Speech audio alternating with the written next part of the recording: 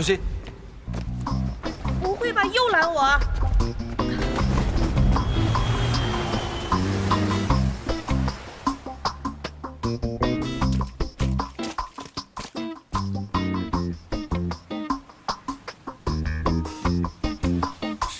盛总，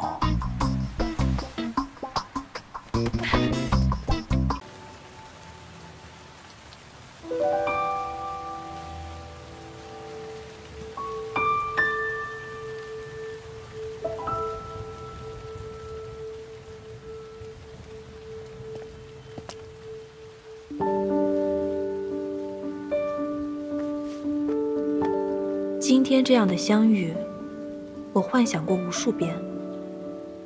那个原本遥不可及的人，突然出现在你身边。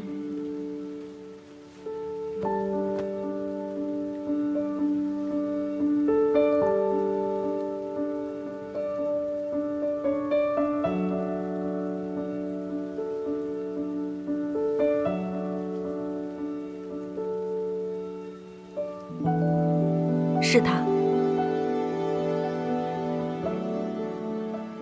盛哲宁，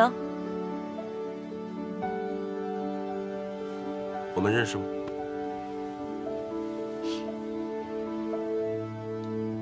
谁不认识你啊？我打个招呼。像他这么自大的人，怎么会认出我来？唉，真是冤家路窄，这雨什么时候停啊？小心！不会吧，又拦我！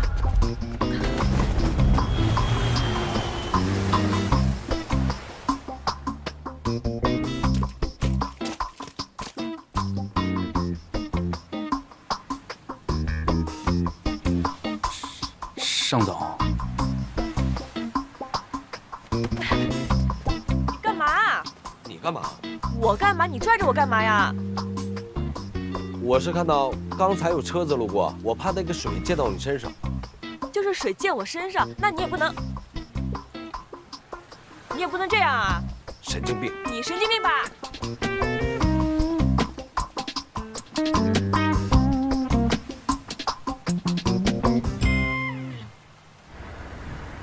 盛总，您认识刚刚那个女孩吗？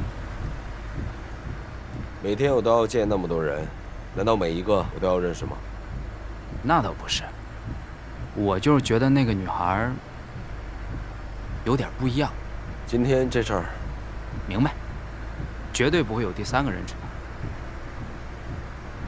盛总，今天这个不会是您的初吻吧？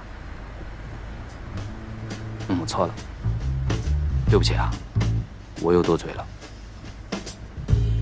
这个月的奖金不用领了。哦，知道了。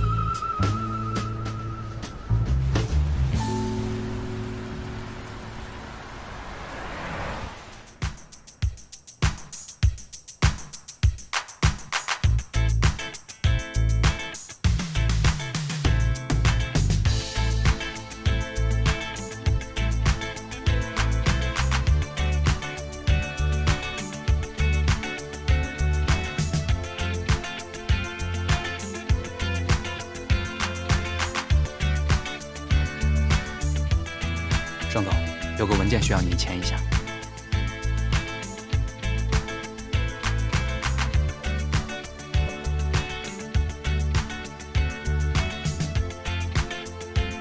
孙会长稍后就到，他们也提出要求，要先对会议场地还有酒店的餐饮进行全面的考察。这是长盛第一次举办酒店文化高峰论坛，我要亲自带孙会长感受一下我们长盛的服务质量。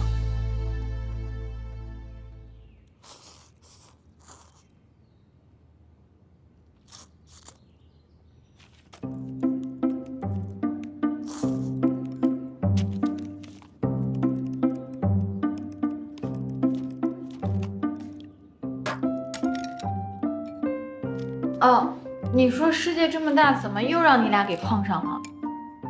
你说他真不记得你啦？谁要来记得呀？你千万别跟我提他，晦气死！哦，晦气死了。不是，我是说，你就应该好好发挥咱们砍价师的优势，好好的砍他一笔，然后让他长长记性。别，我这辈子啊都不想再跟长盛扯上1毛钱的关系。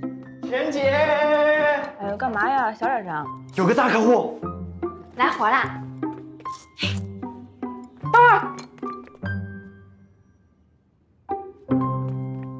我走前面。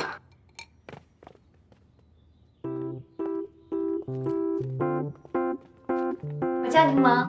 你好，你好，我是夏浅。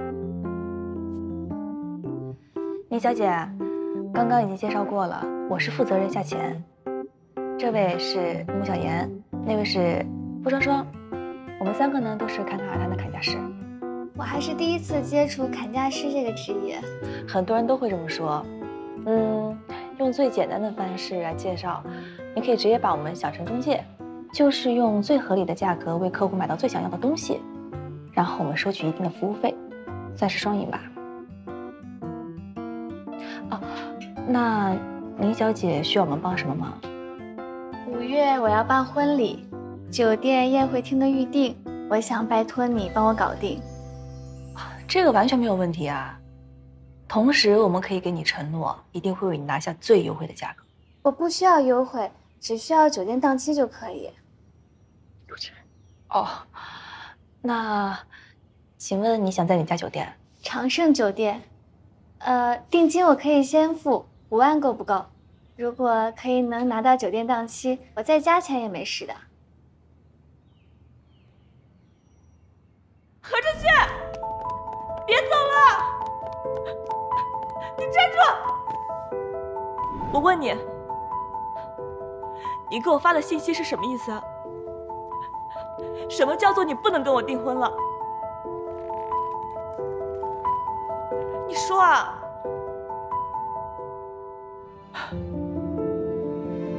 你听好了，我不是一个死缠烂打的人，我也不会挽留你。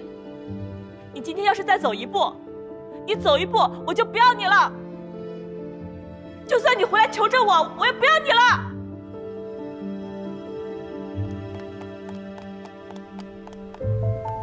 何志轩，何志轩。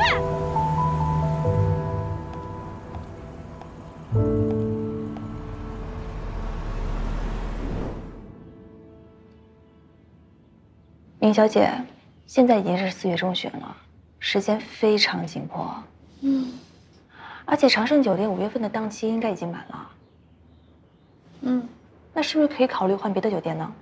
长盛对于我来说有特别的意义，只有长盛才能见证我和我老公的幸福。我明白。